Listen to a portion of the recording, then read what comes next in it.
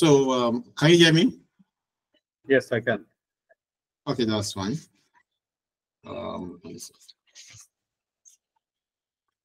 Okay, so were you able to try that?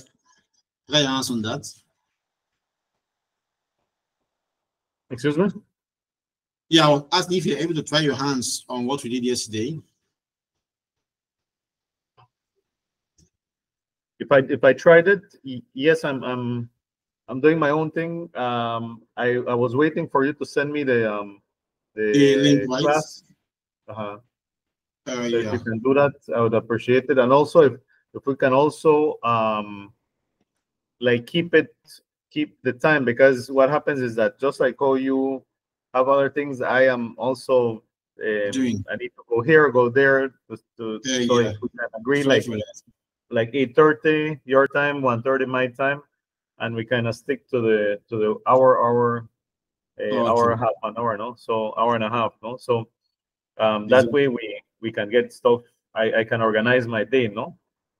Okay. Okay. I would really appreciate it. And also if you can send me the video from the last class so I can yeah. look at them. Okay. Okay. I will do that. Yes. Thank you. Okay. Okay. So on today's training, it will be on the slab design and then the pie foundation. I know that. Okay. So with this now, once you're done with your building design and everything, you can see that your slab is still showing white, which means not designed. Yes, I know that. So we now have to come back to our plan view here and then design for the slab. And how do we do that? You have to go to modeling tab here. Then you see slab strip. Slabs, slab strip. Although before the slab strip, you can come to your slab and set your maximum spacing that you want. So I'm going to settings now. Yes, come to slab here. Then come to this place. Weber. Yeah, you can see it here. Maximum spacing 300. I can say, okay, I want to use 200 as maximum spacing, and then minimum spacing. Let me say I want to use 125. You understand? So you can set all this, and then minimum bar size D10. That's the 10. You know that? Okay. So by doing that now, also let me see. Also come here to concrete cover. You can see here 25. And that's okay. So that's all the sets. Is it? Okay. Yeah. Yeah, that's all the sets. Then now I can just click on this print steel bar total length if you want that. Then you can click on save. Okay. Then save again. So with that now, we can now come to modeling here. Then slab strip here. Now on that slab strip, yeah, you can see that we have X direction and Y direction. So the X direction is going what? Is going this way, horizontally, and the Y direction is going the vertical direction. Yes. So with that now, I'll begin with the X direction. Then I have to come here that says slab type. I'll just make sure I am on this first one here, analytical step. Strip. I'll click that first one. And then, most importantly, these boundary conditions. Knowing that we might have a cantilever at the boundary, all right? Let me say a cantilever or just a slab. And then we'll have just beam as the boundary. So in this case now, if I want to cut or detail a slab through this panel, through the X direction here, I have a boundary here to be what? Beam to beam boundary. Are you there? Yes, yes. Okay. So right now I have beam to beam boundary. So with that now, this middle one here, these are beam to beam boundary, all right? Okay. So I see they have at start and at end. So if my beam to beam boundary, if my boundary now is beam to beam, I will come and choose this and this. This one here is if we have cantilever starting, and cantilever slab ending, you cantilever, no? Yeah, you can pick these options. Or you might have beam here, and then ending should be cantilever. You pick start beam at end cantilever. Understand? Or at start cantilever at end beam. Okay. Then this other one here is slab. For example, now I want to detail just from this panel here, from this, let me say, from here to here. Right? So yeah, since I have slab here already, and I have slab here already, but I want to just detail only this, just this one. So I will say slab to slab. I see that this is slab to slab, like slab ending and slab starting and slab ending. Yes. Okay. So in this case now we have beam start, beam and beam end. Yeah. So I'll come here and click beam to beam end, and then with that now I'll then come. I'm on the X direction. I'll then come. Just take your hands after the beam, not too far. Then click, and then hold your control key to keep the line straight, and then cut through the panel, and again pass the beam again a bit, and then click again. Okay, then now you can be able to see that. Now you can see here it's showing you 20 D10 and 200 spacing T top. Yes. Yeah, so you can see that, right? Yes. Okay, so I'll do the same thing now for the next one again. So I want to cut now from here again all the way down here.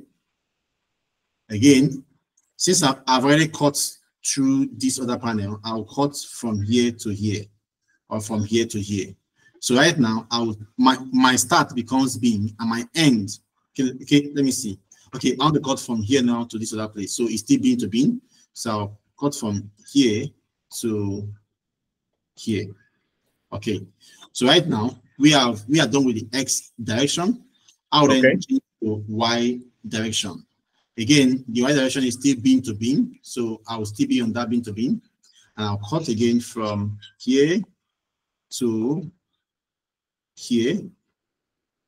Okay, I have that now. Again, I'll move to the next panel. Now, I want to cut through this panel. Then later, I'll now come and cut. Okay, let me cut this one now. So I want to cut this now, beam to slab. So I'll come here, change the end to slab. And I'll come here, click on this, and then pass through the slab, and then click here. So I have that now. Okay. I'll now change beam to beam, and I'll cut from here all the way down here.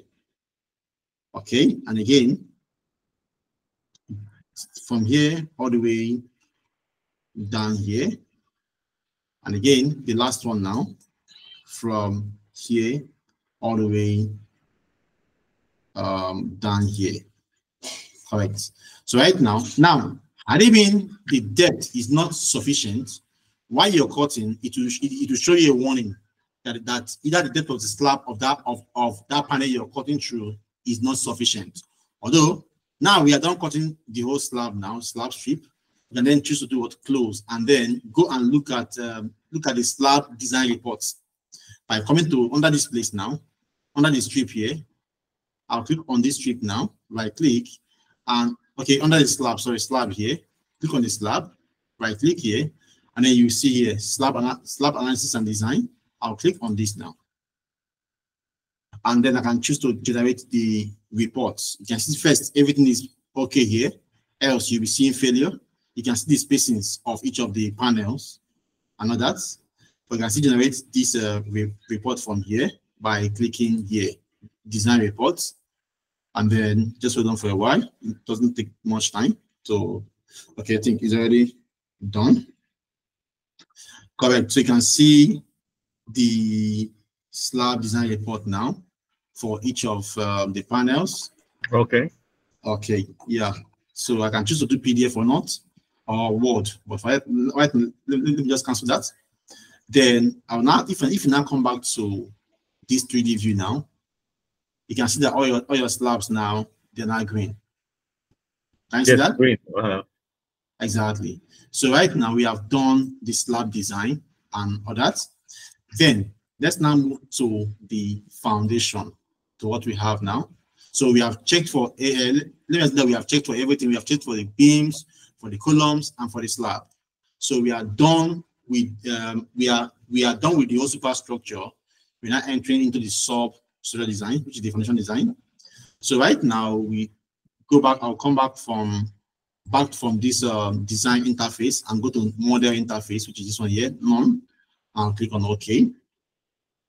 So on this now, I'll go back to story 1 and then go and make story 0 active. Story 0 becomes the foundation level. So I'll make story 0 active, double click on it, and then you see only our column points and all that. Okay. So do that again. Okay, so right now I said why we are on the story 1, which is the first story 1, to now begin the foundation design, come to story 0 here and double click on it, double click. So I'll click on this place and double click. Understand? Or yes, or while I'm on story 1 here, I'll click on story 0 and then right click and you see select story. All right, I'll now select the story here. You see the same thing. And now I'll now be on story 0. Now on story 0, all you see is just a column point. Because right now you have not yet done any foundation design and all that. Okay. Now you say that in your country you use more of mini pie foundation, right? Mini pies. Yes, Okay, so with that now we will start with a pie foundation. Okay, so to begin a pie foundation, you have to go and make some kind of settings first.